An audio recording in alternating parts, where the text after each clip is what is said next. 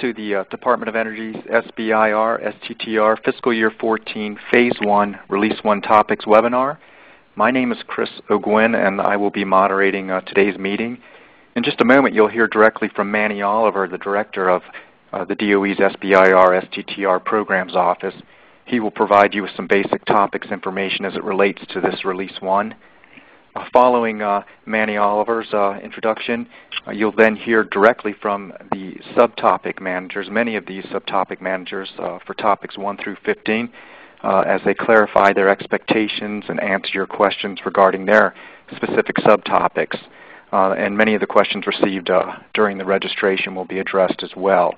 I will tell you up front, we've had with topics 7 and 9, we will not be presenting those. So if you do have questions on topics 7 and 9, please email directly to those topic managers, as they will be identified on the slides as we go through that, or you can find the topics document on the DOE SBIR STTR website, and you will find that the address for that, the web link throughout the webinar.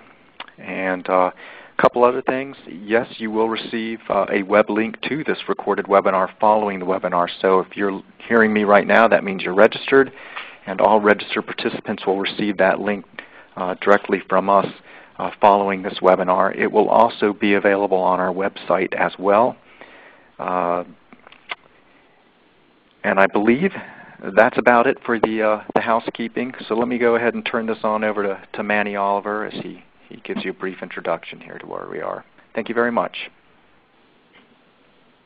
Again, just the brief agenda, as Chris mentioned, I'll just give a 5-minute introduction. And again, today we're just introducing the topics. Many of you might have questions about the number of awards and issues that would, questions we can address better when we put out the funding opportunity announcement, which will be occur in August. But today we're just really focused on the topics and your technical questions related to the topic areas. And again, we have 2 programs represented today in topics 1 through 15, the Office of Advanced Scientific Computing Research and the Office of Basic Energy Sciences. And we do have webinars on Tuesday and Wednesday for the remaining topics. Next. So for fiscal 2014, there are 2 Phase 1 announcements. We refer to them as releases. So Release 1, and here is the list of the programs participating in Release 1 and Release 2. And Release 2 will come out later in the year, about 3 months from now. So with Release 1, indicate these are going to be 5 of the programs from the Office of Science, as well as the Office of Defense Nuclear Nonproliferation. In Release 2, we will have many of the applied programs. One of the changes we made this year is that the Office of Fusion Energy Sciences, which last year participated in Release 1, has moved over to Release 2 this year. So please be aware of that for some of the folks who are expecting to see fusion energy topics in this release. There will not be any, but they will be in Release 2. Next slide. And again, here's our Phase 1 schedule for the year. And for both Release 1 and Release 2, there's not much that's changed. It's very similar to the schedule for last year. Just want to, for those of you new to the program, we do release the topics about a month before the funding opportunity announcement. We do have a letter of intent requirement, and that's a mandatory letter of intent. So please be aware of that. And again, there we're just looking for an abstract from your for your full application.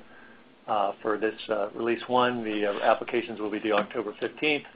And you can expect to hear from us in early January as to whether you were recommended for award. And your grant would start in February. Next.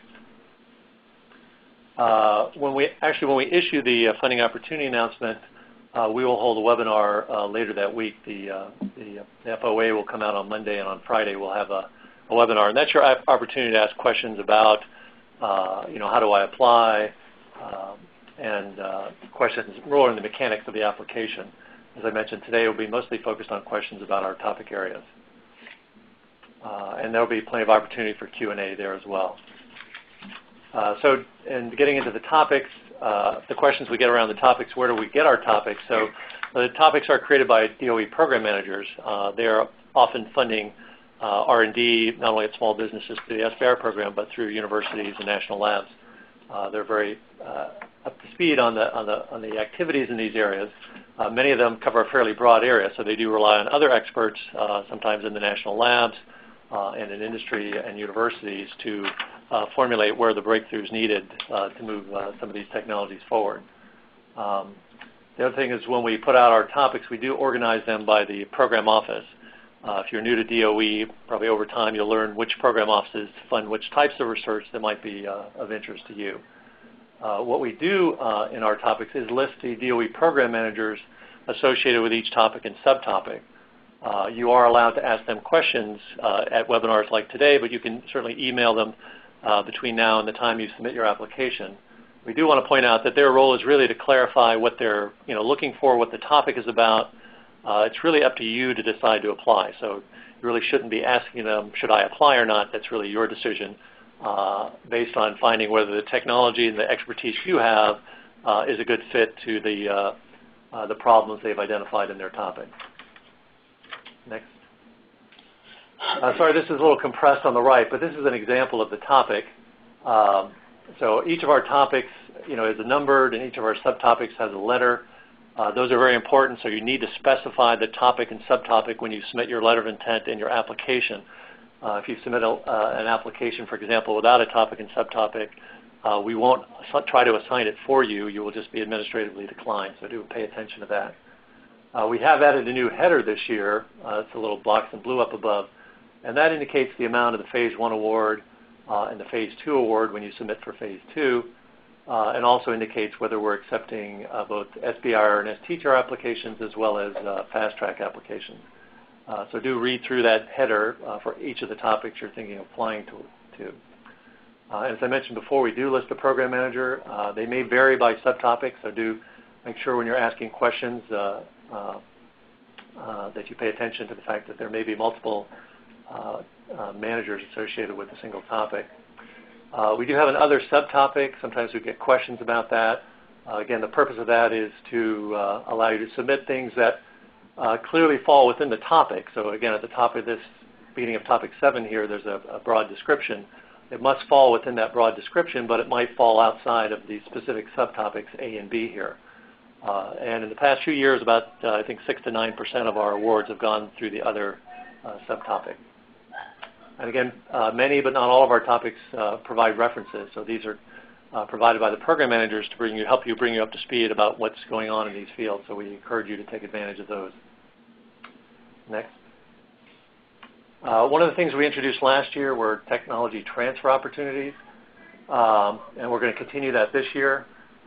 These are really an opportunity for you to take advantage of intellectual property that was developed either at a DOE lab or university. And the intent here is different from our regular topics. In our regular topic, you are the program managers have identified a breakthrough that's required, and you're going to come up with an idea to address it. Here we've identifying, again, the intellectual property, something that's usually been patented or has a patent application, and we're looking for you to take that invention and drive it towards commercialization. So not only do you get an SBIR or an STTR grant, you would also get an option to license the technology. There's more details of this in pages 1 to 2 of the topic document, so we encourage you to look at the very beginning of the topic document if you're planning to apply to a tech transfer opportunity. And again, these tech transfer opportunities will look a little different in the sense that you'll see much more information related to a national lab or a university. So we will provide you with contact information to a tech transfer office at a national lab. And any questions you have about the status of patents, the state of the technology that was developed in the lab, how far they went, are there any research reports, you should direct those to the national lab.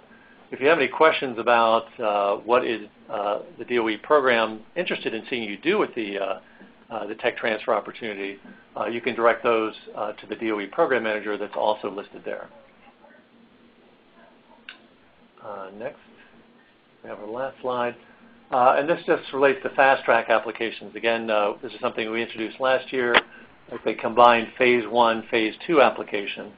And the purpose of this is to eliminate the gap When your phase 1 ends, you apply for phase 2 and you secure the phase 2 funding. There's typically about a 5-month gap at DOE.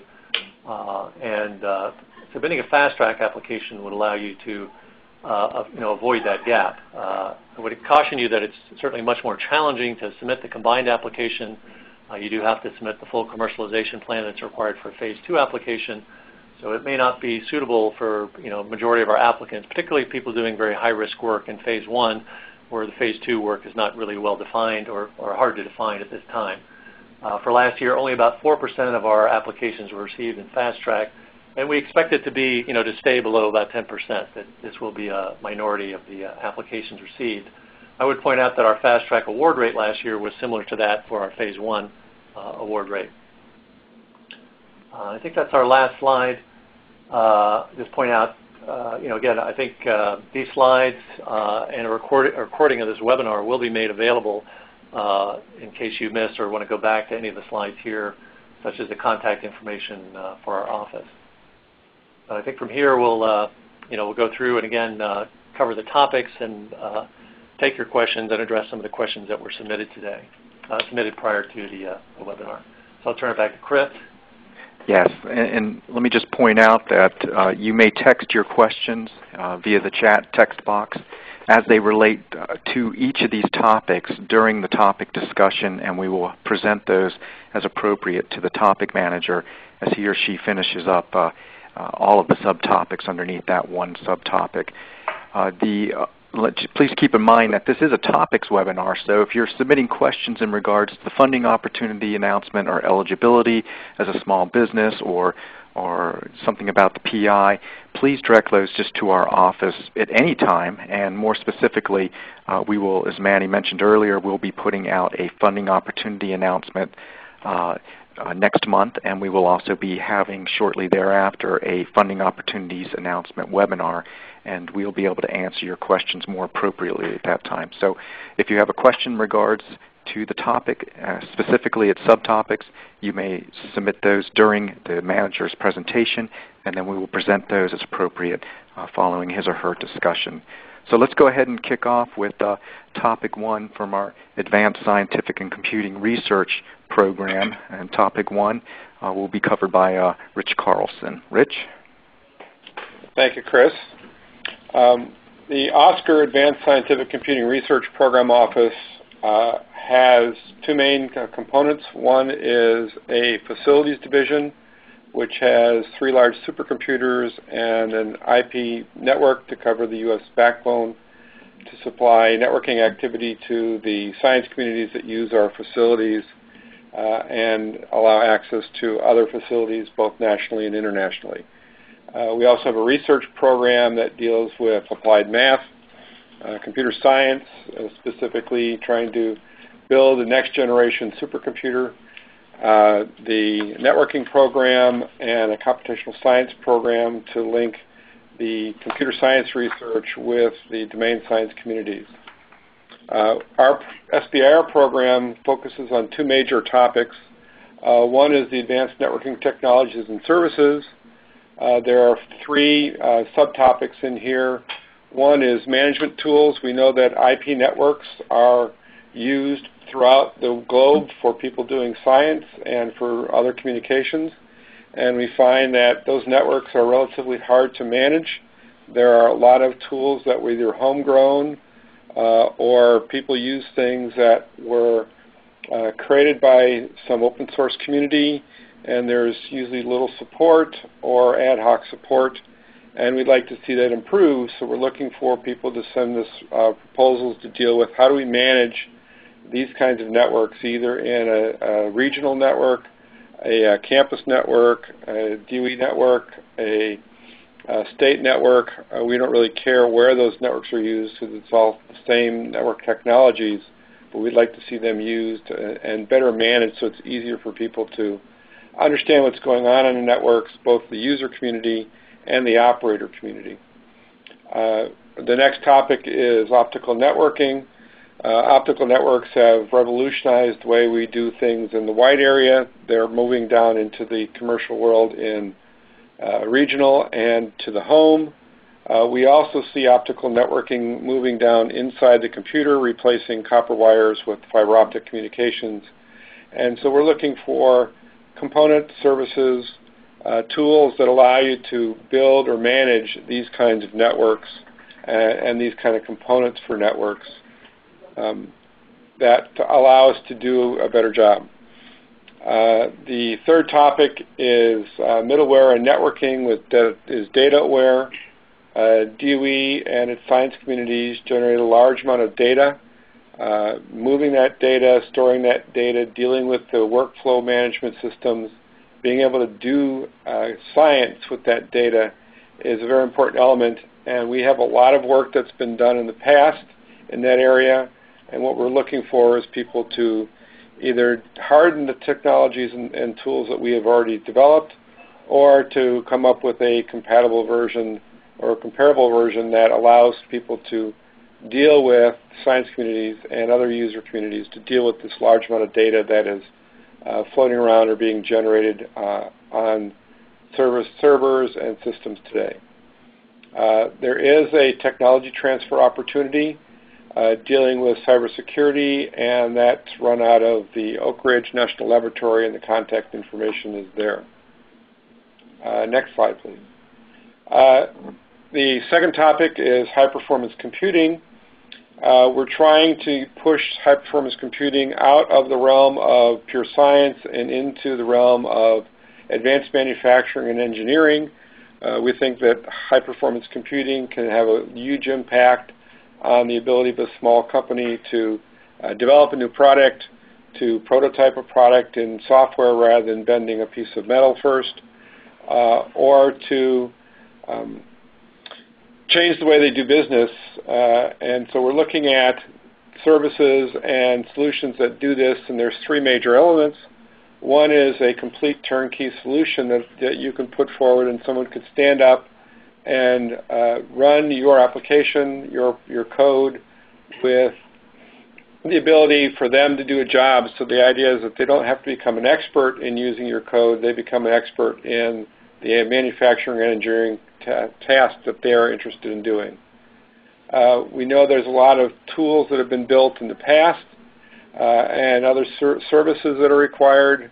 We see the cloud computing environment moving forward, and so we would like to see tools that make it easy for engineering and manufacturing communities to start using compute resources either that they own or that they purchase on a as-needed basis. And then lastly, there's a lot of code that has been developed for science use that could be beneficial for industry as well. So we'd like to see that code hardened. We know that a research piece of code may be usable by the developer, but that doesn't mean that the user community, manufacturing community can use it. So we'd like to either see our codes hardened, or if you have a comparable version of code that does the same thing, then you could push forward that and say, we'd like to make this much easier to use by the science communities, or by the manufacturing and engineering communities that we want to see benefit from this code. Those are the two major programs inside OSCAR, and I'll entertain any questions that might come up. It looks, Rich, it looks like we have one question that came up. It says, regarding optical network support services, would that include higher risk work, such as the development of on-chip optical sources for optical interconnects?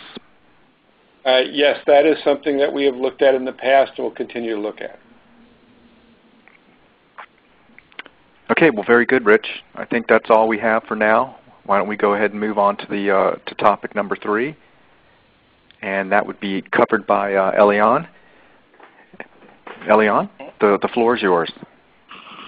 So the scientific user facilities promotes research and development towards the present, the current, and future facilities that include neutron sources, X-ray sources, and the FEL lasers facilities. For this year, we have chosen 2 main topics, which are detector technology, R&D, and X-ray optics, R&D. Within this tool, we ask the experts what are the main areas that should be addressed. We are looking for above state-of-the-art instrumentation that allows for detectors the enormous use of data that is coming from the experiments. We want a higher accuracy, spatial definition, energy definition, and for X-ray optics, we realize that there has been a need for attention to the area, and we have asked for also breakthroughs from the state-of-the-art. Within the detectors, we have subtopics like high quantum efficiency area, vacuum, infrared, and so on. And we have also 3 topics within X-ray optics. Many references are given. I call attention for the detectors for the results of a recent workshop that was done, sponsored by BES, and you can access it through the SEC, the Office of Science website. It contains the main research priorities direction, and the topic was very much based on the recommendations by the experts in the workshop. And the same thing for X-ray optics. We base the selection of topics on the recent workshop and the recommendations by those experts. All right. Did you get any questions in advance for this? I did some questions. Yes, I did get some questions in advance. I have to say that many of them do not refer to my topics. Questions are asking about energy efficiency, funding available for Phase 1 SBR, are types of questions that I am not able Did you get any to answer. very specific questions? I have one specific question asking about materials for detectors, and I have to say that is part of the research that the proposer has to do. He has to look for the type of detector that he wants to offer a breakthrough and select the type of material that he feels is the most appropriate for that detector. That was the most specific. Okay. Chris, did you have some more? There's one question in regards to your topic 3A. Are you able to elaborate on what detectors currently are in use there? What do you mean? And if not, maybe we can have them contact you directly? He can. I can direct him to the workshop report that specifies things that are being done today and the things that are being sought for future applications. Types of detectors used today, they are some superconducting detectors. There are scintillators. There are PADs. There are several. I would recommend looking into the detector workshop report and having a complete list of available detectors and future directions for detector development. Would that be one of the? Would that be included in the references underneath this topic, Eliane? Yes. Very good. Well, then we can point them right to the references for topic 3A here.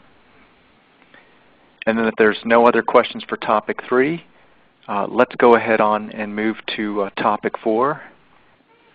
And this is still Eliane, optics devices for light source facilities. Yes. Again, I didn't get, at least on the questions that were forwarded to me, no one specific towards X-ray optics.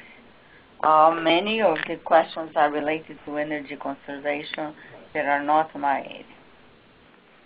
my age. Okay, that's fine. Yeah, you did have another question that came in online. It wasn't related to topics 3 and 4, but I think related to the topics you've sponsored in the past, and said, can you give some background information about why there are no accelerator-related topics in this year's BES topics? Yes. The topics related to accelerator were available for more than 4 years. We have had quite a wide variety and very deep response to those topics. We have funded many projects, and the community pointed out that the 2 topics that needed really serious attention were instrumentations, among them detectors and X-ray optics. And we decided then to fully concentrate on those 2. Thank you. Well, very good. And again, if anyone has any other questions as it relates to topics 3 and 4, they can submit those directly to the email address that you see on your screen right there. And Manny, I don't see any other questions coming in for this topic. Are we ready to move on? There's a question under you got chat questions. There's one question. Oh, you mean the hand raised? Yeah. Yeah, I think somebody had. It says chat questions 1 and answered. Oh, yeah, I think that's the. Yeah, that's just our screen there. Sorting. We've pulled up all the questions that we've had. That was a flagged question there that you already answered. Oh, yes. Salim Bush, I know him very well, and I can understand why he is asking that. All right. So there are no accelerator-related stuff this time. Okay, let's go ahead and move on to topic 5. Jane. And Jane? Jane's not here. Is she online? She's not here in the... Okay. So we do not have Jane. Jane Zhu will be calling in or dropping by shortly. So why don't we just go ahead on off to topic 6. I believe Elian, or Thiaga, is going to cover this. Am I correct? Hi. I'm going to move closer. Yeah, right here. So we have a core program on the neutron scattering technologies, for mostly pushing, our core program actually has to push the technologies for future needs of the scientific research. So the needs are very high resolution, both spatial and temporal resolution neutron scattering detectors. These are needed in the sense, for the case of like spallation neutron source, we need to do both neutron scattering, diffraction, imaging, all kinds of things, and always there is a need for higher resolution and higher temporal resolution. Also, high efficiency detectors.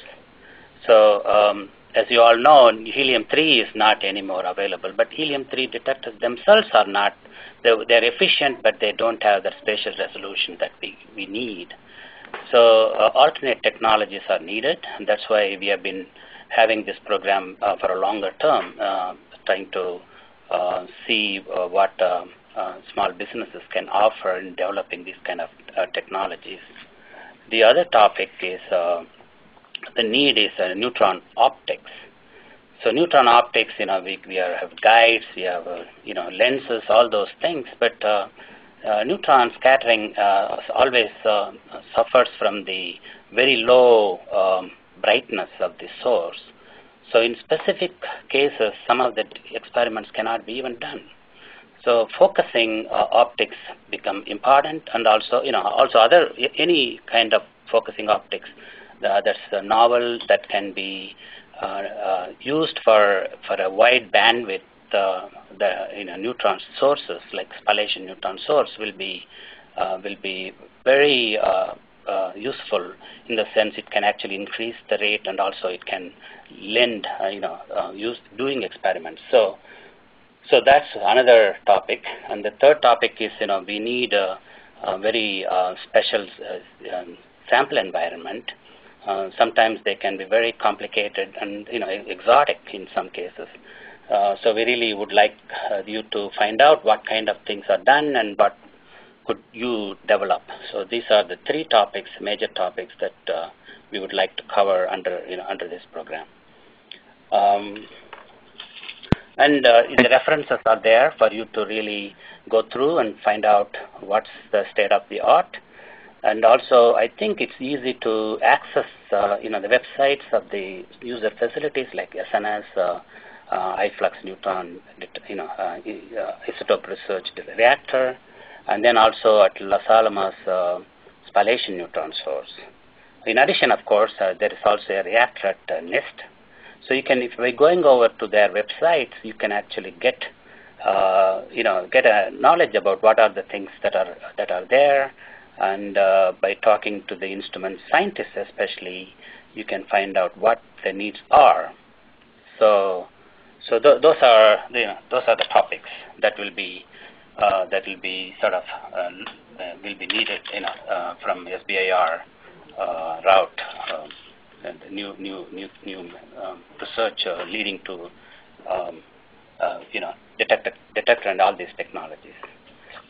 So I got about four questions. Are you Thiago? Are you able to address what is the time resolution needed, or what is the spatial resolution needed as it relates to 6A, topic 6A? Yeah, the spatial resolution depends, so I don't want to give one number. There is nothing like one number. It is very, it varies from technique to technique. For instance, from diffraction to move on to inelastic scattering to imaging, it can vary. So I think if you are developing something for a certain class of experiments, you cannot just do one detector is not going to cover everything, every application. Right. So you got to really focus. Okay, what is your strength, and then what is up there in that kind of realm, and then you got to go after that. So there is no one number that I can give you. So it also has to have these not only the spatial, temporal, and also efficiency. All these three things should go together for a class of experiments. And what about in regards to the other subtopic? Is there a need for cost-effective electronic readout systems to read out detectors?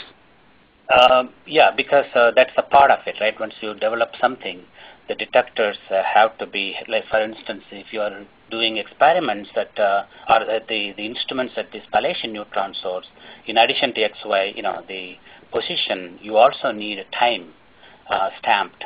So the faster electronics are needed for that.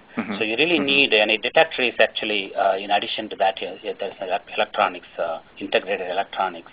That, of course, can be easily adapted in the facility. So talking to the facilities is extremely important for your success. Very good. Very good.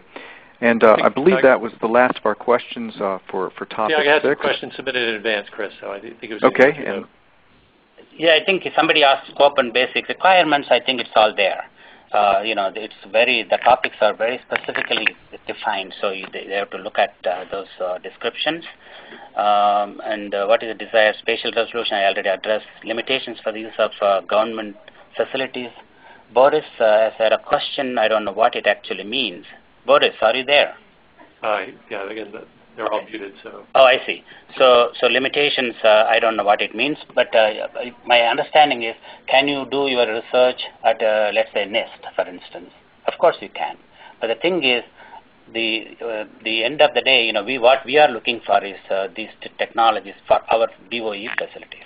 That's the mission. And then what we are using a specialized sample environment for development of new pharmaceuticals. And neutron scattering. Okay, so pharmaceuticals is not our mission. Our mission is materials research, phenomena, things like that. So pharmaceuticals is not in our mission. Can small companies apply in collaboration with the national lab?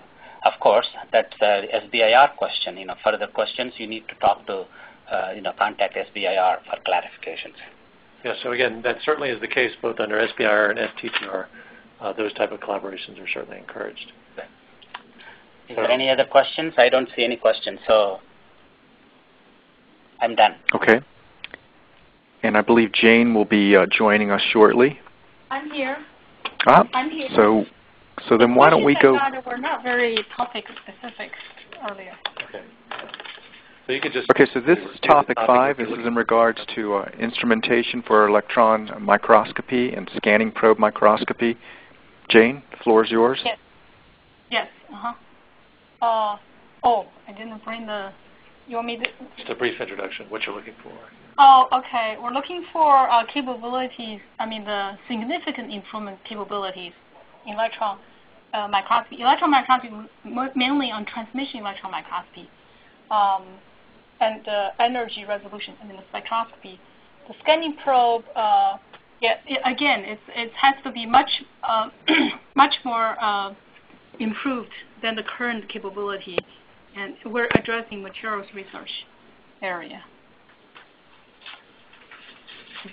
That's fine. Yeah, I think we're just most of the details are in the topics. We're not really looking for our topic managers to really repeat their details, but again, just to give you a brief description of what we're looking for. And again, we're fielding questions from anybody who wants to type them into the chat by chat. Again, we're not doing for those of you trying to raise your hand, we're doing most of the question submission through the chat box. So.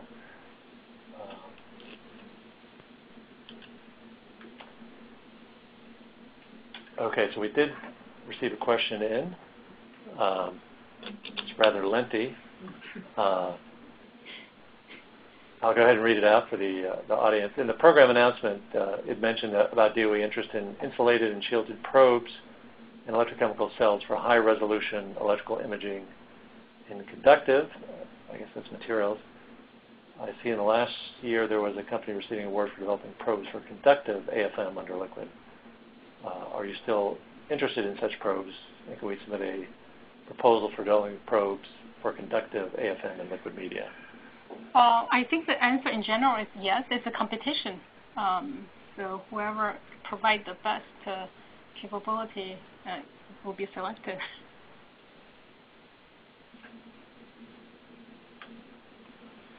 The next one is, will DOE be interested in an array-type electron source? No. It has to be a point source like we use in the transmission electron microscope. We're not interested in arrays.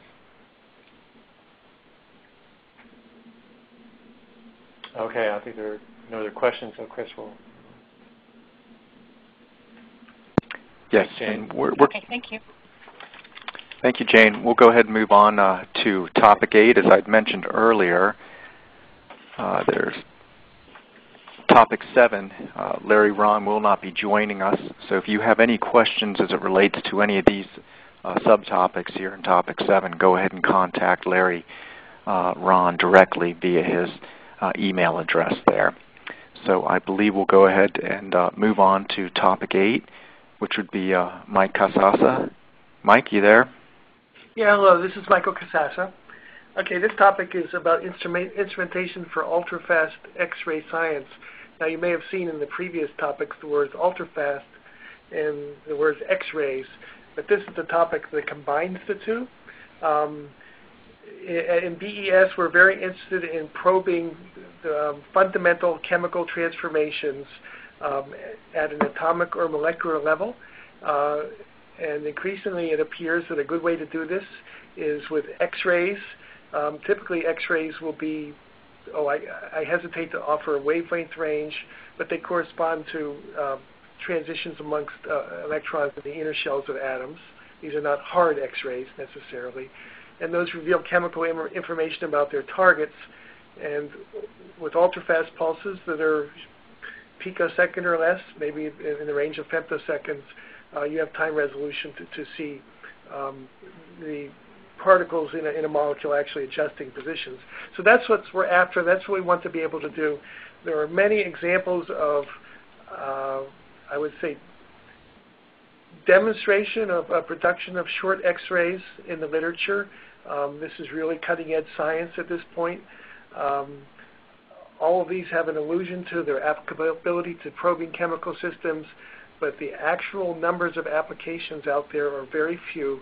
And we're looking for SBIR projects that will take some of these approaches that we've seen in the laboratory and render them more useful, more generally useful for investigating chemical systems. So the subtopic, as I've written it, is really broad. It includes developing directly X-ray sources, but also more indirectly developing laser technology that's used as in a step along the way to generate X-rays. For instance, there are people producing X-rays starting with near-infrared lasers. It turns out the physics of the high harmonic generation process that it relies upon may work better with longer wavelength lasers. So we're interested in that development. That's just one example of X-ray development. There's plenty of others. We're also interested in ideas for how to synchronize these ultra-short pulses with other aspects of an experiment, and how to characterize those pulses. That's all a challenge. I've given you some historical references in the subtopic write-up. Those are still pretty good. For finding out what's really current, what's really happening now, I would highly recommend that you go look at the abstracts for recent physics conferences, particularly the American Institute of Physics, or the American Physical Society's Division of Atomic and Molecular and Optical Physics. There you will see most of the practitioners doing fundamental research in this area. I think that's all I need to say for now.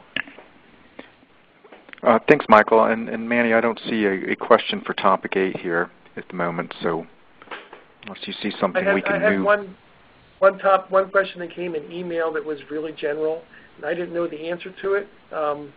It was about whether there was a set-aside for the Fast Track Awards. Okay. All right. And again, we'll address those FOA-type questions or funding opportunity announced questions in our next webinar. But again, today we'll just focus on the technical topics. Okay. So we'll move on. And as I mentioned earlier, topics 7 and 9 will not have any representation today. But if you have a question for topic 9 here or 7, you can refer directly to our topics document, and you can contact these topic managers directly. Topic 9 here for software infrastructure for web-enabled chemical physics simulations is Mark Peterson. So I believe we have online here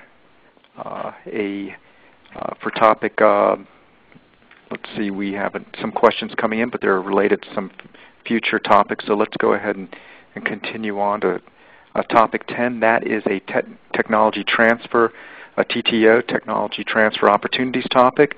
And you will see under A and B subtopics the contacts for those, the laboratory contacts, so you can contact them directly. And as we move on here to our topic 11, wide bandgap semiconductors for energy efficiency and renewable energy, I believe we have Marina on the line. Marina, are you there? Yes, I'm here. So the floor is yours, Marina. All right. So wide bandgap semiconductors are semiconductor materials with band gaps significantly greater than 1.7 electron volt. And for this reason, they offer the opportunity for dramatic performance and efficiency improvements in a wide variety of applications. Compared to today's silicon-based technologies, they have the advantage that they can withstand greater voltages over time, switch at higher frequencies with lower power losses, and operate at higher ambient temperatures without external cooling. The wide bandgap semiconductors for energy efficiency and renewable energy SBIR topic is focused on solid-state devices employing wide bandgap for use in power electronics per the overall topic description. More specifically, this topic addresses the significant improvements in device reliability that are needed for widespread adoption in critical energy-relevant lower power markets. These applications, which are of interest and meet the needs of the ERE technology offices, include 50 to 150 watt external power supplies for consumer electronics and appliances, electric drive vehicles, medium voltage motor controls, and grid power conversion.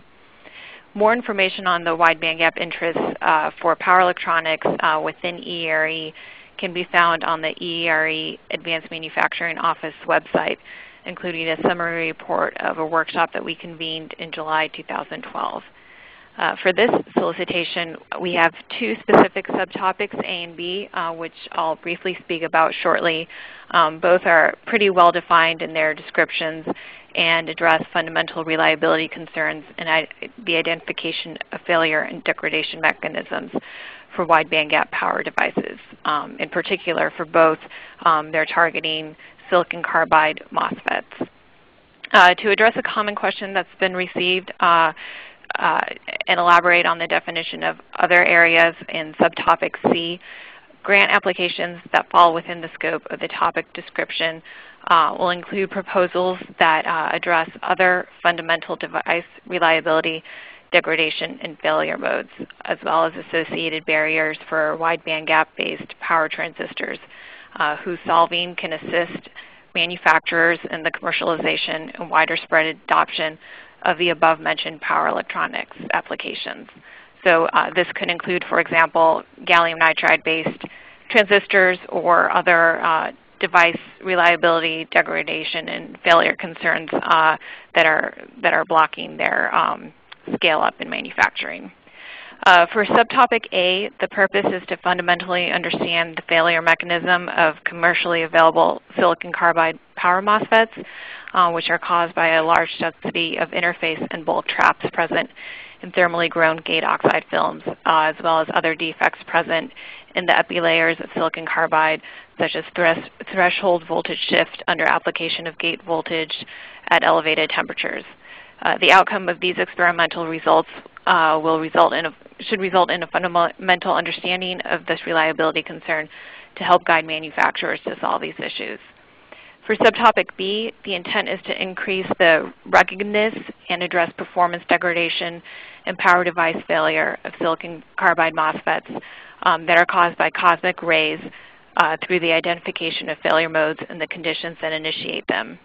Cosmic ray-induced effects exist not only in space and high-altitude conditions, but terrestrial ones as well, and these can strongly influence the voltage derating necessary for the safe and long-term use of power devices. Proposals will need to establish and compare the influence of cosmic radiation on silicon carbide MOSFETs and silicon IGBTs under conditions in regards to cosmic radiation events. These effects will need to be analyzed to determine the long-term reliability and performance of these technologies. Through these results, designers will be able to make better choices in the use of either traditional silicon or wide bandgap semiconductor, specifically in this case, silicon carbide, for different applications. Finally, to address another key question that was submitted, the primary focus of both subtopics A and B is experimental in nature. So while including modeling approaches might be necessary and acceptable, the majority of the effort should target experimental approaches as described within the subtopic descriptions.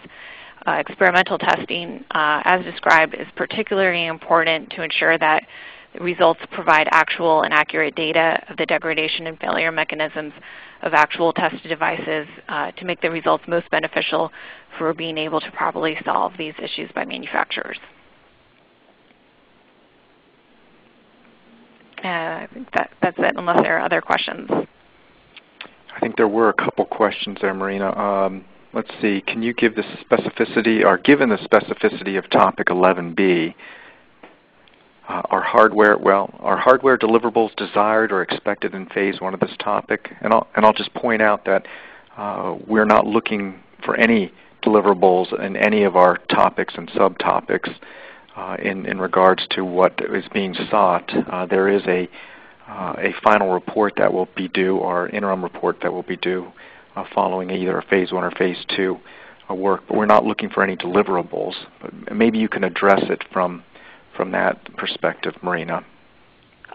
Yeah, I mean, I think my answer would be very much in line with the one that you just provided, and not, we're not looking for any specific hardware deliverables. More in terms of fundamental understanding and data and results that can, experimental results that can show what's really going on within these devices, within the materials that's hampering their performance and their long-term use. Very good.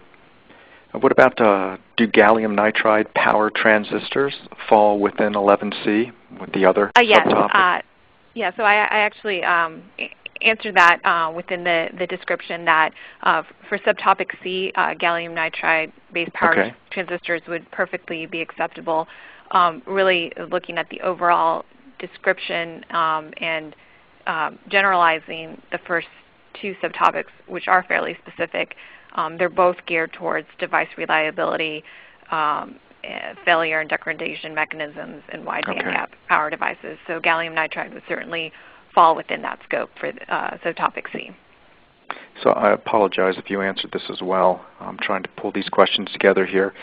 For topic 11C, will metal oxide wide bandgap such as zinc oxide or other metal oxides be of interest if a figure of merit for power electronics approaches or exceeds that of silicon?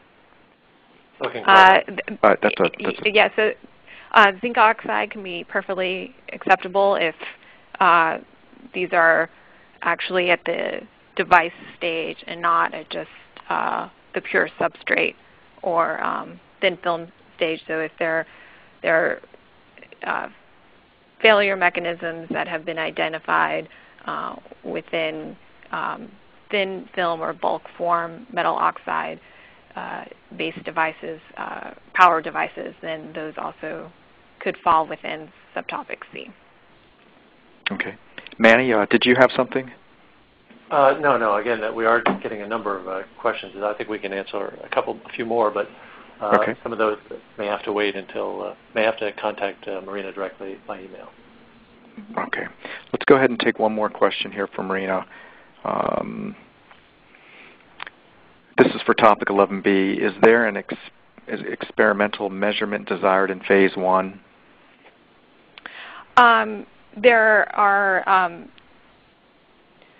There's a description within the topic of several of the typical testing methods that could be employed.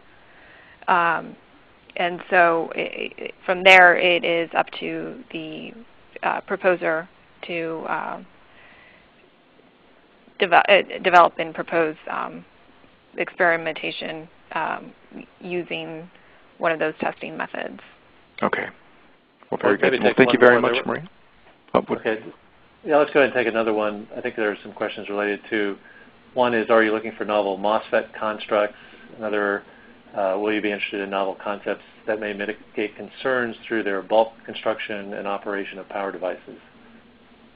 That second one relates to A, B, and C.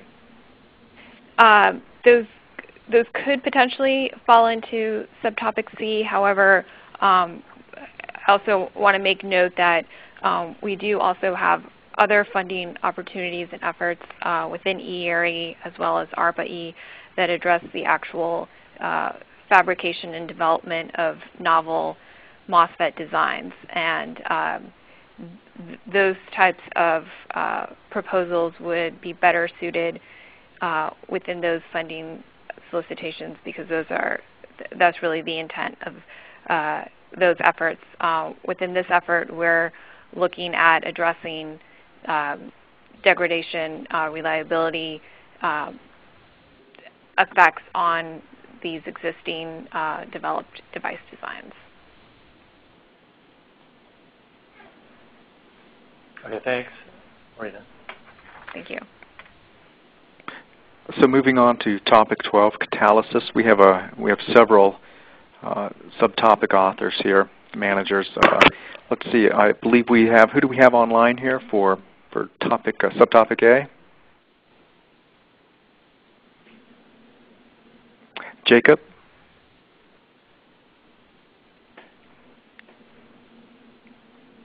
I see Jacob online here. Yeah, so is this the non-PGM catalysis one? No, well, Gene Peterson, we have you, Gene, and Brian that will be addressing all 4 to 5 of these topics here. So Jacob, why don't you go ahead and start then if you want to jump right. Can you give a general overview of what the catalysis topic is? And then you can talk about your subtopic D. Oh, okay. Yeah, well, I'm only covering the subtopic D part. I'm not sure about the rest of the topic, so I'll just jump right to that, if that's okay. Yeah, so subtopic D is about development of new non-PGM catalysts for the oxygen reduction and oxygen evolution reactions for low-temperature fuel cells and for reversible fuel cells, which would include acidic polymer electrolyte membrane fuel cells and also alkaline membrane fuel cells. And we're also considering catalysts for the hydrogen oxidation reaction, but that's only for alkaline membrane fuel cells, not interested in acidic fuel cells for hydrogen oxidation. So that's the gist of the topic. So in particular, we're interested in catalysts that demonstrate activity meeting the DOE targets, which are 300 amps per square centimeter at 0.8 volts. And to meet this target, both high catalytic activity, and also good mass transport properties are needed, but there's more of an interest in the catalytic activity at this stage. And we did receive a few questions about this subtopic. One of them was a question of whether we would consider greatly reduced PGM catalysts or only completely PGM-free catalysts. For this subtopic, we are only looking at completely PGM-free catalysts. We already have a portfolio of projects that include PGM catalysts, and we're not looking to add to that at this time.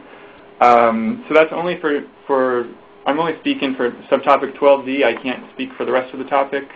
I'm not sure about that. We also got a question which is a little bit more general, which is how important is a support letter? I'm not sure how specific this is to this subtopic, but I guess I would just say that we certainly take support letters into consideration, but the most important factor is just the technical merit of the proposal. And that's all I have about 12D. Okay, very good. And it looks like that's about all we're going to have here on topic 12 for catalysis. You can see who the topic authors are. Gene Peterson for subtopics A, B, C, and F, and Jacob Spendlow for subtopic D. You just heard from him. And then subtopic E, you can reach Brian Valentine at that email address there. So if you have any questions, please email those managers directly. And no other questions that are coming in specifically for D at the moment that can be answered. So why don't we go ahead and move on to topic 13, which would be membranes and materials for energy efficiency. And I believe we have online here, we might have Will James. Yes. So I'm going to speak on behalf of topics 13B, which is innovative durable materials for extreme use conditions, and then also speaking on 13D, which is the other category. The technology manager is going to be responsible for that would be Erica Sutherland, but I'm going to speak on her behalf for this particular subjects. So right now what we're looking for is we've identified a gap in the deployment of hydrogen fueling stations where we need to look at polymer materials in extreme environmental conditions. And these extreme environmental conditions obviously involve hydrogen, but also high pressures, anywhere up to 100 megapascals or close to 1,000 bar. And variable temperature range from low temperature in the minus 50 degrees C range up until 200 degrees C. And with these technologies, we're looking to make them lighter weight and cost effective. And so a lot of the commercial applications involve the use of polymers and composites. And we're trying to understand in more detail how the materials behave in these extreme conditions. And some of the information we're looking for is hydrogen uptake, degradation mechanisms where possible, and then trying to extend the service life of these. In some cases, for instance, with the use of hoses or seals, we're having to change these out only after about a third of their target service life. So improvement in those areas, as well as just gaining a fundamental understanding of the material's behavior is what we're looking for. Other than that, most of the questions that I received for topic 13B, there really wasn't anything from the questions standpoint. It is a kind of a new topic area for us. And anything else related to components or hydrogen production or delivery would be submitted under 13D. And so that's all I have. Okay, very good. And I think we're going to have in for, we have Ed Petro. Are you there? I am indeed. This is Ed Petro, helping Jim Ed Broderick. Petro. Thanks. I want to talk just for a moment about the organic light-emitting diode portion of the solid-state lighting activity at DOE. For those of you who may be new to this program area, I encourage you to go to the Universal Resource Locator listed in topic 13C for a wealth of background information and reports. The most important element of those reports is our multi-year program plan, which establishes performance guidelines and some cost information for where we need to be with OLEDs in order to make a significant market penetration. Derived from that roadmap are these two highlighted areas for research, which are the subject of this solicitation. The first one is in novel materials, and the second is in novel methods of manufacturing.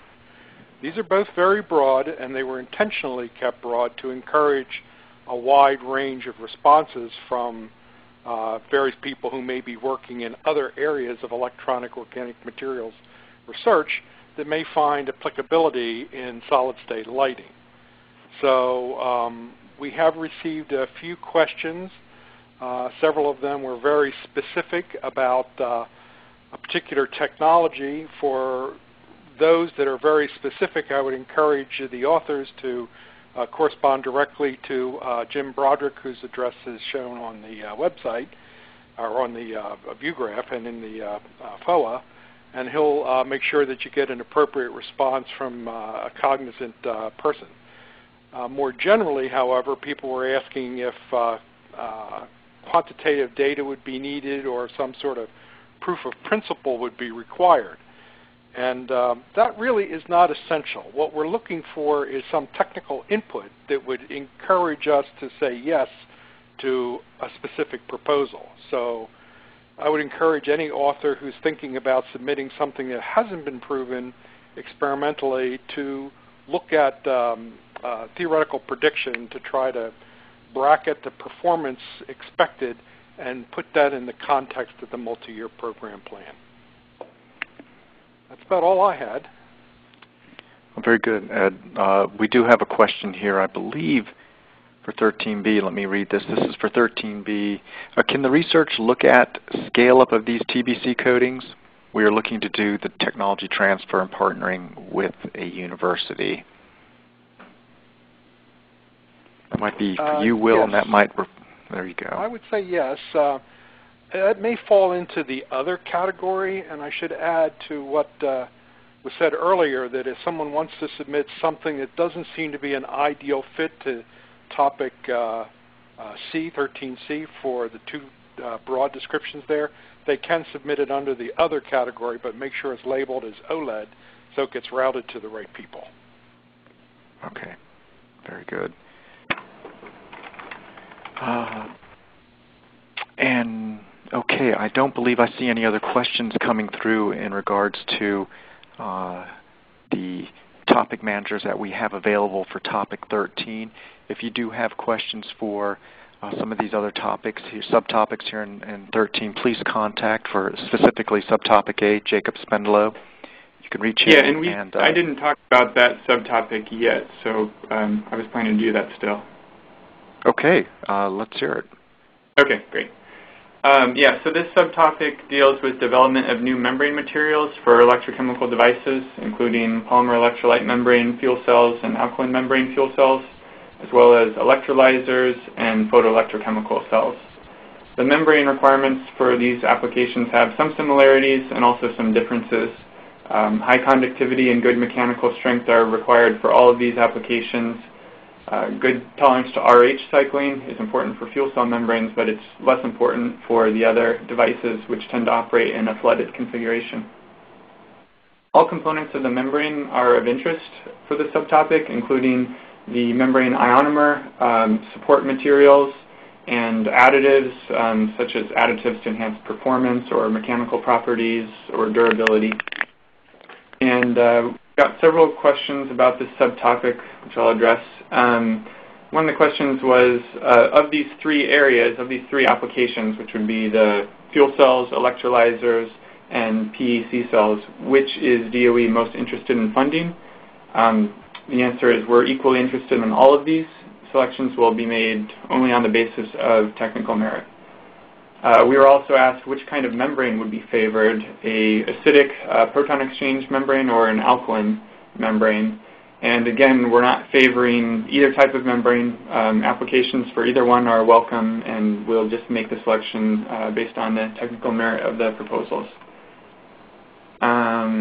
Let's see, we had a question about whether applicants are eligible to submit proposals if they already have SBIR work funded in this area. That's probably a better question for the SBIR office. But speaking just for the subtopic, as long as there isn't already a project that's doing essentially the same thing. So in other words, as long as this proposal is distinctly different and doesn't overlap with an existing or a previous project, that's fine with us. We were asked whether flow batteries would be included in this topic, and the answer to that is no. We're only considering applications in the three areas mentioned, so fuel cells, electrolyzers, and PEC cells. There was also a question about cost analysis for PEC cells in particular, I think. And the question was about whether the cost analysis was supposed to cover components in the cell other than the membrane, and the answer is no. We're only looking at the membrane. And we were asked what sort of benchmark materials should be used for the comparison, and any widespread, commonly used commercial PFSA would be appropriate to use. And that's all that we have for the subtopic. Thank you. Very good. And there are no other questions coming in for topic 13. So, gentlemen, thank you very much. I appreciate that. Let's go ahead and move on to the next subtopic, which is our second to last topic for the day. And this is topic 14, dealing with advanced fossil energy technology research. And I believe we have Doug Archer on the line here. Yes, I would say last but not least, we're now into the fossil energy subtopic. And the topic 14 in general addresses grant applications for the development of innovative, cost-effective technologies for improving the efficiency and environmental performance of advanced large-scale industrial and utility fossil energy power generation and natural gas recovery systems. So we have basically four subtopics and then another topic. I'll address the first subtopic, and then I'm going to refer some of the other ones to some of the other topic managers that are online. The first topic covers shale gas conversion and to liquid fuels and chemicals. And specifically here, we're looking for proposals to develop novel and advanced concepts for conversion of shale gas to chemicals based on advanced catalysis. So that's the general topic description, and then there's a lot of references referred to in the FOA that kind of directs you to the type of catalyst and type of areas we're looking at. I had a couple of questions specific to 14A. One was, has the technology involved already been explored? And the purpose of this research is to develop processes for commercial application, ? Yes, it is to develop processes for commercial application, as are all SBIR projects.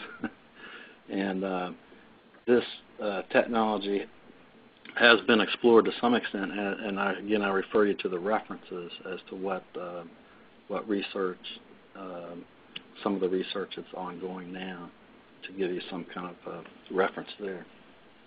The next question was in the subtopic shale gas to liquid fuels and chemicals conversion. Is there a lot of interest in methane? There is a lot of interest in methane. Is there interest also in upgrading natural gas liquids, ethane, propane, butane, pentane?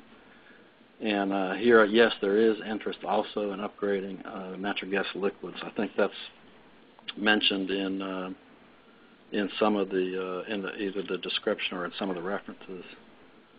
For instance, if you can convert butane to butanol, that sort of conversion would also be considered applicable.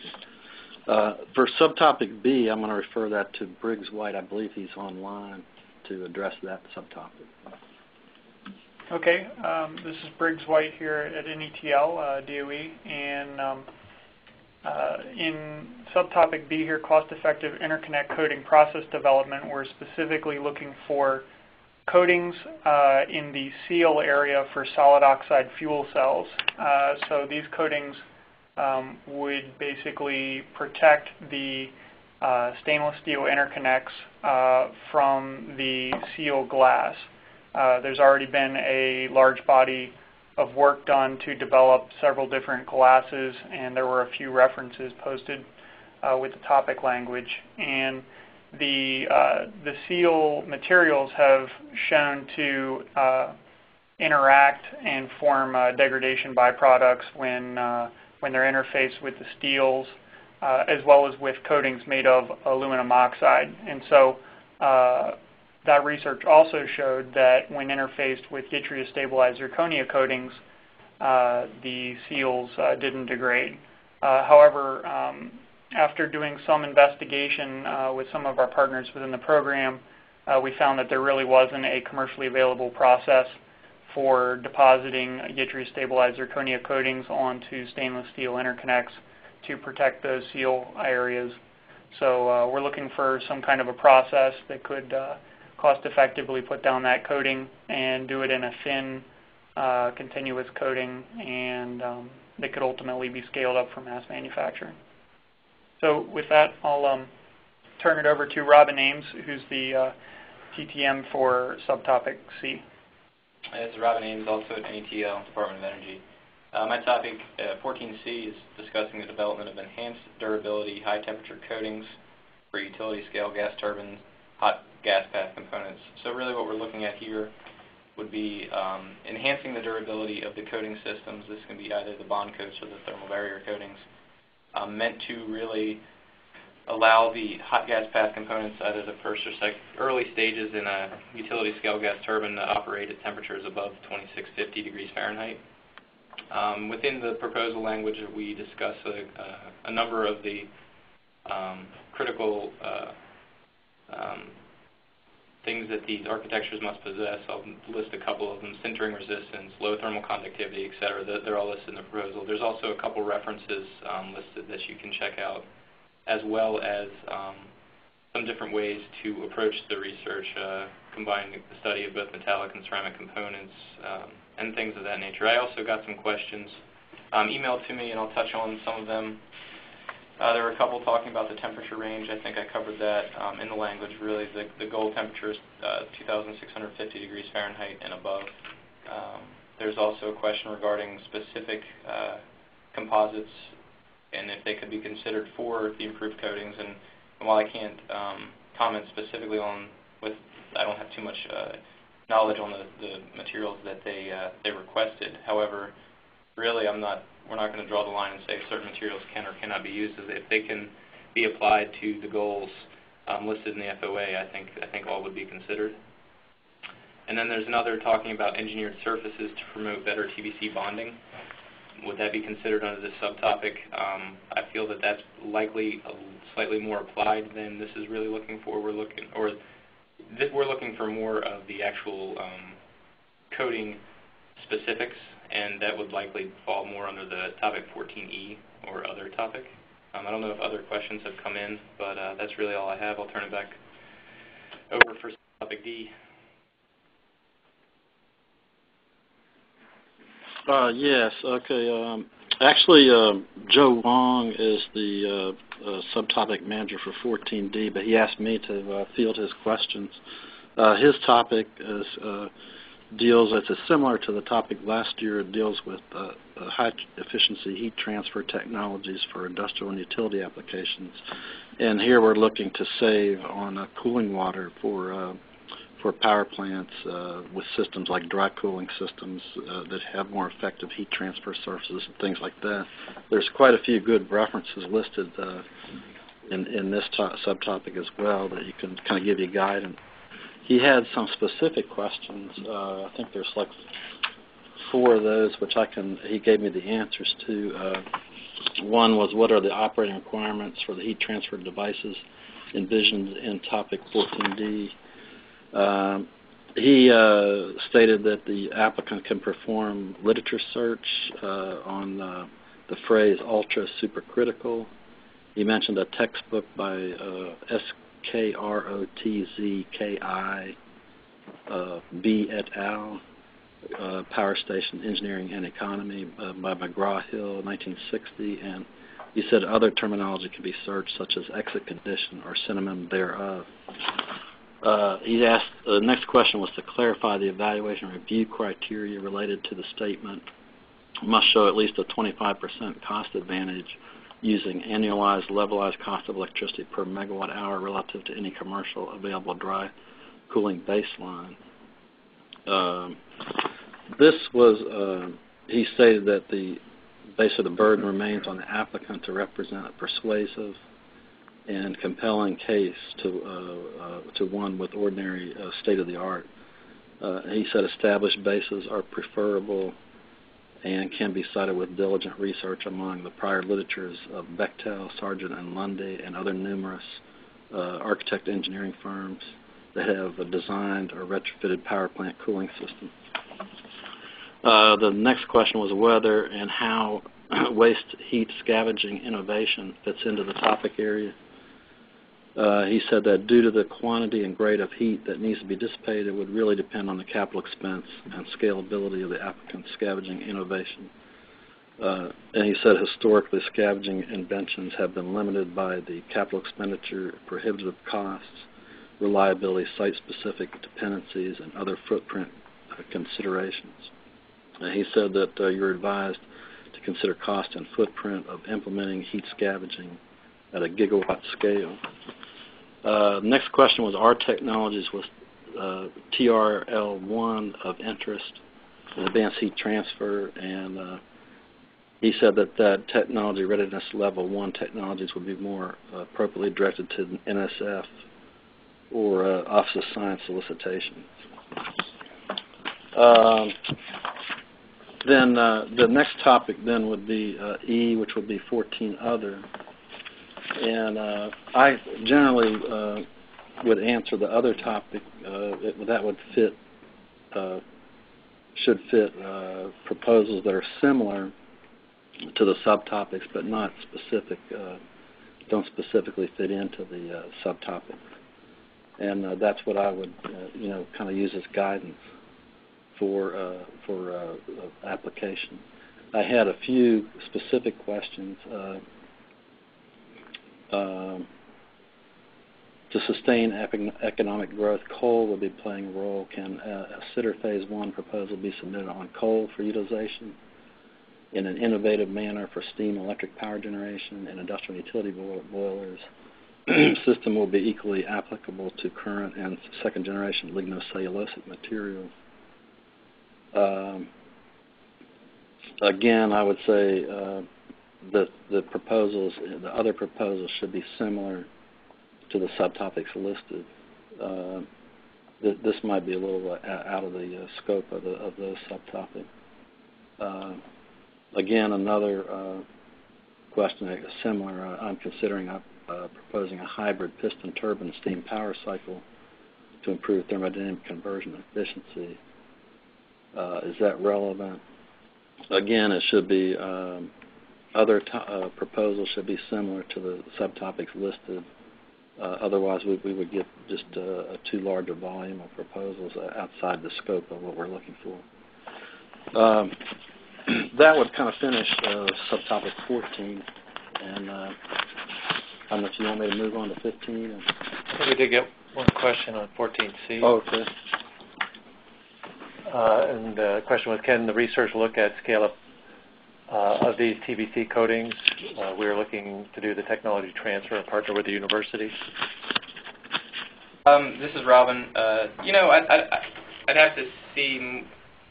I wouldn't be opposed to that as long as it's a novel coating that would enhance the durability like we're looking for. I don't think if someone's got a great idea out there that's a little bit more further along than just very basic research, I don't think we'd have a problem with that at all. Okay, thanks. Okay, so let's move on to our last topic of the day, topic 15. It's still in regards to fossil energies, advanced fossil energy separations and analysis research. I believe we'll kick off again with Doug Archer. Yeah, topic 15 is similar to 14. Here we're kind of emphasizing the separations analysis aspects of fossil energy technologies.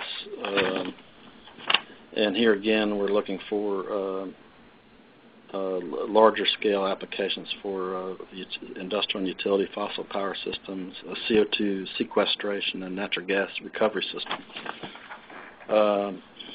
The first topic, 15A, is also a repeat from last year, and it's looking for subsurface CO2 sequestration monitoring technologies. And that was Bill Fernald had actually received some questions there, and he referred those to me to answer. I think he has about 5 questions here. A couple of them I would refer to the SBIR office. They're in general, but the specific ones, I have one on is CO2 surface monitoring of sequestration sites of interest to DOE. The solicitation asks for subsurface monitoring technologies. Would surface monitoring be responsive? And the answer is yes, if it can help achieve the goal of decreasing the cost and decreasing the uncertainty in measurements needed to satisfy regulations for tracking the fate of subsurface CO2 and quantifying emissions from geologic reservoirs. The next question is size, weight, and power requirements. And Bill states that those are not specified in the topic. The next question is there a possibility for funding of advances in technology previously funded by SBIR? And his answer is yes. Another question is what range and resolution of CO2 concentrations would you like to measure for the carbon sequestration? How important is cost? And Bill's answer is a CO2 gas concentration as low as 200 parts per million would be detectable, should be detectable.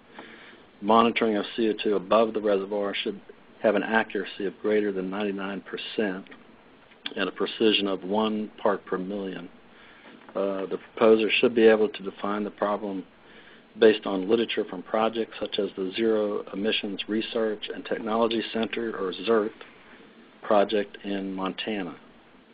And he referred people to the NETL website, www.netl.doe.gov, for references.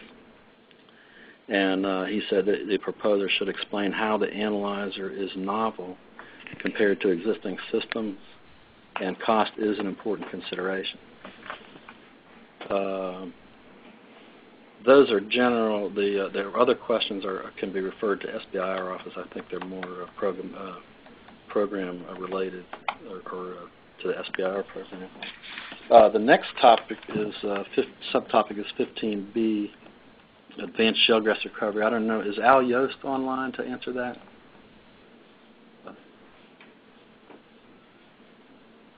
Okay, I was hoping Al might be available, but this is a new topic it's pretty self-explanatory. We're looking for technologies and measuring analysis devices to reduce the amount of water needed for hydraulic fracturing when you're putting in shale hydraulic fracture wells through shale formations. And I think he mentions some references there, and he specifically states the important areas that he's looking for are wellbore formation evaluation techniques, perforation selection strategies, fracturing fluid selection, and fracturing treatment design. And here again, he's trying to increase the efficiency of recovery on a per well basis and reduce the volume of fresh water required per unit volume of natural gas. So that, if you have any specific questions there, I would refer those again to Albert Yost at NETL. And then the last would be the other topic, and then here again, I encourage people that apply to the other topic to generally try to follow the subtopic areas, not to get too far away from those technology areas. Well, hey, Doug, we have a few more minutes left, only a few left, and we have a few questions. Maybe you can take a shot at some of these, even though Albert Yost isn't online here. Maybe you can quickly address some of these. There's one question here on 15B and C, actually. Would improved downhole power production technologies that can enable better wellbore formation evaluation tools be acceptable? Can you repeat that again? Would improved downhole power production technologies that can enable better wellbore formation evaluation tools be acceptable? And if it doesn't make sense to you, maybe we should just have this individual contact Albert Yost directly. Yeah, I would definitely contact Albert. That seems like it would be acceptable to me, but I would confirm that with him. Okay, and this is for the other 15C other category subtopic. Would CO2 separation from flue gas by membrane separation be entertained under subtopic 15C?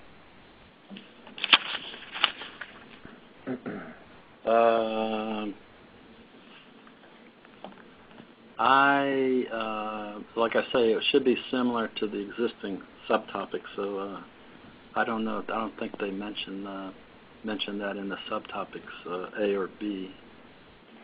Okay. Well, we can tell this individual as well if he wants to ask a more specific question, he can send that into to the topic 15 here, and we can look at it more closely and respond.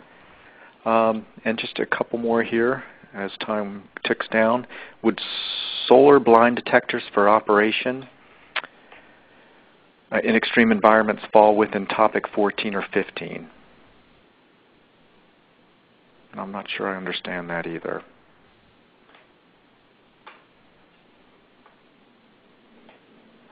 Well, that would probably fall under 15, but I'm not sure what that technology is. I'd have to look at it to see if it's really responsive. Okay, and let's do two more questions here. Are you still interested in power plant mercury emissions monitoring? It says this was a topic under this topic last year, but it was not on the list this year. Right, yeah, we didn't rerun that topic, and here again, I'd like to stay within the subtopic, generally within the subtopics listed if possible. Right, and Manny, did you see any other questions there? I guess there were a couple others. And so again, we are running over time, so I'd encourage you, if we didn't get your question today, if it's specifically related to the technical areas, to contact the folks that were listed. If it's a general question about the DOE SBR program, you could send that to our office. I'll just do one more here for you, Doug. Would fiber optic sensing be of interest for topic B or C? Or if that's something that Albert should address. Yeah, you'd have to check with Albert. I would think both of those would be applicable. Okay, so we'll end the questions here. So if you do have any additional questions, again, send them to our attention or to the program managers that were listed today. Again, reminder, there are 2 additional webinars this week for the remaining topics in this for this first release. Yes, you can find the registration information for topics 16 through 28, which is tomorrow. You can find that, and for topics 29 through 40 on Wednesday. The registration links are online at the DOE SBIR website. You will be emailed a link with this webinar, this recorded webinar following shortly, sometime later today. You should be getting that of this webinar. And I would remind you that for your questions in regards to the funding opportunity announcement, that will be issued, as Manny had mentioned earlier, on August 12th, and there will be a webinar for that more than likely on August 16th. And if you have any questions, general questions, as Manny mentioned, you may also just call us at 301-903-5707. We can answer many of your SBIR program-related questions that way. And if it is in regards to the actual topics, go ahead and contact those managers directly via their email address in the topics document, which is also on our website and also included in the webinar here. Manny, would you like to say any closing words here before we hang up and wrap up here? Yeah, again, thanks for everyone's interest. I know we did have, looks like almost a couple hundred people dial in today, so we appreciate you participating. And if you have any other suggestions to make these webinars more useful to you, please let us know. Okay, well, thank you very much, and this concludes our webinar. To the Department of Energy's SBIR, STTR Fiscal Year 14 Phase 1 Release 1 Topics webinar. My name is Chris O'Gwin, and I will be moderating today's meeting. In just a moment, you'll hear directly from Manny Oliver, the Director of the DOE's SBIR, STTR Programs Office. He will provide you with some basic topics information as it relates to this Release 1. Following Manny Oliver's introduction, you'll then hear directly from the subtopic managers, many of these subtopic managers for topics 1 through 15, as they clarify their expectations and answer your questions regarding their specific subtopics. And many of the questions received during the registration will be addressed as well. I will tell you up front, we've had with topics 7 and 9, we will not be presenting those. So if you do have questions on topics 7 and 9, please email directly to those topic managers, as they will be identified on the slides as we go through that, or you can find the topics document on the DOE SBIR STTR website, and you will find that the address for that, the web link throughout the webinar. And a couple other things. Yes, you will receive a web link to this recorded webinar following the webinar. So if you're hearing me right now, that means you're registered, and all registered participants will receive that link directly from us following this webinar. It will also be available on our website as well. And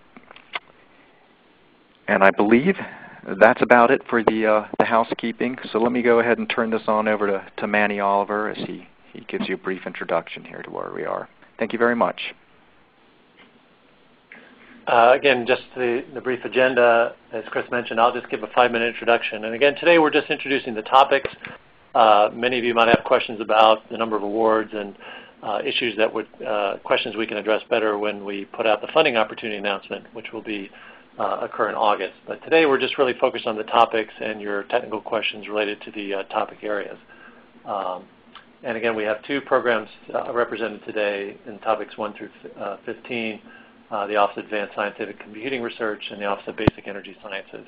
And we do have webinars on Tuesday and Wednesday for the remaining topics. Next. So for fiscal 2014, there are two Phase 1 announcements. We refer to them as releases. So Release 1, and here is the list of the programs participating in Release 1 and Release 2. And Release 2 will come out later in the year, about 3 months from now. So with Release 1, indicate these are going to be 5 of the programs from the Office of Science, as well as the Office of Defense Nuclear Nonproliferation. In Release 2, and Topic 1 will be covered by Rich Carlson. Rich? Thank you, Chris. The Oscar Advanced Scientific Computing Research Program Office has two main components. One is a facilities division, which has 3 large supercomputers and an IP network to cover the U.S. backbone to supply networking activity to the science communities that use our facilities and allow access to other facilities both nationally and internationally. We also have a research program that deals with applied math, computer science, specifically trying to build a next generation supercomputer, the networking program, and a computational science program to link the computer science research with the domain science communities. Our SBIR program focuses on 2 major topics. One is the advanced networking technologies and services.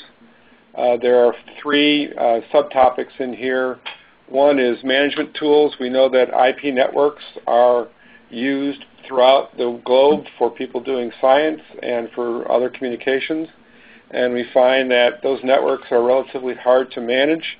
There are a lot of tools that were either homegrown or people use things that were created by some open source community, and there's usually little support or ad hoc support, and we'd like to see that improve. So we're looking for people to send us proposals to deal with how do we manage these kinds of networks, either in a regional network, a campus network, a DOE network, a state network.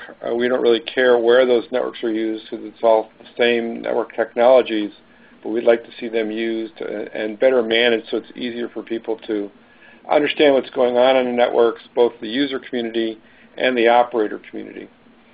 The next topic is optical networking. Optical networks have revolutionized the way we do things in the wide area. They're moving down into the commercial world in regional and to the home. We also see optical networking moving down inside the computer, replacing copper wires with fiber optic communications. And so we're looking for component services, tools that allow you to build or manage these kinds of networks and these kind of components for networks that allow us to do a better job. The third topic is middleware and networking is data aware. DOE and its science communities generate a large amount of data. Moving that data, storing that data, dealing with the workflow management systems, being able to do science with that data is a very important element. And this is an example of the topic. So each of our topics, is numbered, and each of our subtopics has a letter. Those are very important, so you need to specify the topic and subtopic when you submit your letter of intent in your application. If you submit an application, for example, without a topic and subtopic, we won't try to assign it for you. You will just be administratively declined, so do pay attention to that. We have added a new header this year. It's a little box in blue up above, and that indicates the amount of the Phase 1 award and the Phase 2 award when you submit for Phase 2, and also indicates whether we're accepting both SBIR and STTR applications as well as fast track applications. So do read through that header for each of the topics you're thinking of applying to. As I mentioned before, we do list a program manager.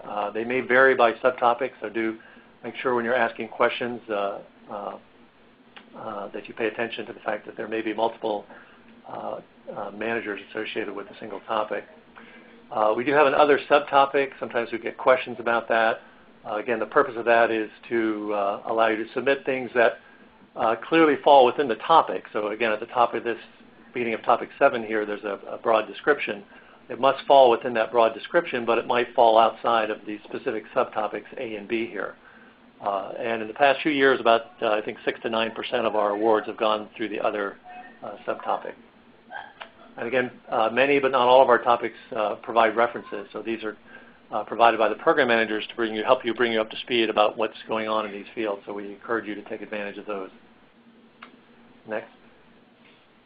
One of the things we introduced last year were technology transfer opportunities, and we're going to continue that this year. These are really an opportunity for you to take advantage of intellectual property that was developed either at a DOE lab or university.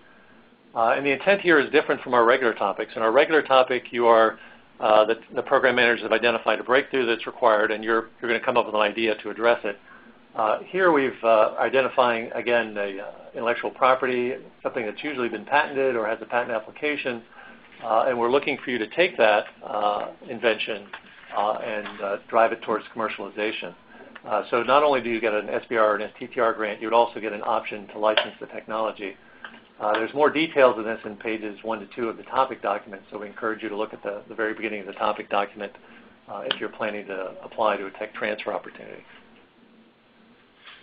And again, these tech transfer opportunities will look a little different in the sense that you'll see much more information related to a national lab or a university. So we will provide you with contact information to a tech transfer office at a national lab. And any questions you have about the status of patents, the state of the technology that was developed in the lab, how far they went, are there any, we'll have many of the applied programs. One of the changes we made this year is that the Office of Fusion Energy Sciences, which last year participated in Release 1, has moved over to Release 2 this year. So please be aware of that for some of the folks who are expecting to see fusion energy topics in this release. There will not be any, but they will be in Release 2. Next slide. And again, here's our Phase 1 schedule for the year. And for both Release 1 and Release 2, there's not much that's changed. It's very similar to the schedule for last year. Just want to, for those of you new to the program, we do release the topics about a month before the funding opportunity announcement. We do have a letter of intent requirement, and that's a mandatory letter of intent. So please be aware of that. And again, there we're just looking for an abstract from for your full application. For this Release 1, the applications will be due October 15th, and you can expect to hear from us in early January as to whether you were recommended for award, and your grant would start in February. Next. When we issue the funding opportunity announcement, we will hold a webinar later that week. The FOA will come out on Monday, and on Friday we'll have a webinar. And that's your opportunity to ask questions about, how do I apply, and questions more in the mechanics of the application. As I mentioned, today will be mostly focused on questions about our topic areas. And there will be plenty of opportunity for Q&A there as well. So, and getting into the topics, the questions we get around the topics, where do we get our topics? So the topics are created by DOE program managers. They are often funding R&D, not only at small businesses through the SBIR program, but through universities and national labs. They're very up to speed on the activities in these areas. Many of them cover a fairly broad area, so they do rely on other experts, sometimes in the national labs and in industry and universities, to formulate where the breakthrough is needed to move some of these technologies forward. The other thing is when we put out our topics, we do organize them by the program office. If you're new to DOE, probably over time you'll learn which program offices fund which types of research that might be of interest to you. What we do in our topics is list the DOE program managers associated with each topic and subtopic. You are allowed to ask them questions at webinars like today, but you can certainly email them between now and the time you submit your application. We do want to point out that their role is really to clarify what they're looking for, what the topic is about. It's really up to you to decide to apply. So you really shouldn't be asking them, should I apply or not? That's really your decision based on finding whether the technology and the expertise you have is a good fit to the problems they've identified in their topic. Next. Sorry, this is a little compressed on the right, but the research reports. you should direct those to the National Lab. If you have any questions about what is the DOE program interested in seeing you do with the tech transfer opportunity, you can direct those to the DOE program manager that's also listed there. Next, we have our last slide. And this just relates to fast track applications. Again, this is something we introduced last year. It's a combined Phase 1, Phase 2 application. And the purpose of this is to eliminate the gap. When your Phase 1 ends, you apply for Phase 2, and you secure the Phase 2 funding. There's typically about a 5-month gap at DOE. Submitting a fast track application would allow you to avoid that gap. I would caution you that it's certainly much more challenging to submit the combined application. You do have to submit the full commercialization plan that's required for a Phase 2 application. So it may not be suitable for majority of our applicants, particularly people doing very high-risk work in Phase 1, where the Phase 2 work is not really well defined or hard to define at this time. For last year, only about 4% of our applications were received in fast track, and we expect it to be, to stay below about 10%. That this will be a minority of the applications received. I would point out that our fast track award rate last year was similar to that for our Phase 1 award rate. I think that's our last slide. Just point out, again, I think these slides and a recording of this webinar will be made available in case you missed or want to go back to any of the slides here, such as the contact information for our office. I think from here we'll go through and again cover the topics and take your questions and address some of the questions that were submitted today, submitted prior to the webinar. So I'll turn it back to Chris. Yes, and let me just point out that you may text your questions via the chat text box as they relate to each of these topics during the topic discussion, and we will present those as appropriate to the topic manager as he or she finishes up all of the subtopics underneath that one subtopic. Please keep in mind that this is a topics webinar, so if you're submitting questions in regards to the funding opportunity announcement or eligibility as a small business or something about the PI, please direct those just to our office at any time. And more specifically, we will, as Manny mentioned earlier, we'll be putting out a funding opportunity announcement next month, and we will also be having shortly thereafter a funding opportunities announcement webinar, and we'll be able to answer your questions more appropriately at that time. So if you have a question in regards to the topic, specifically its subtopics, you may submit those during the manager's presentation, and then we will present those as appropriate following his or her discussion. So let's go ahead and kick off with topic 1 from our Advanced Scientific and Computing Research program.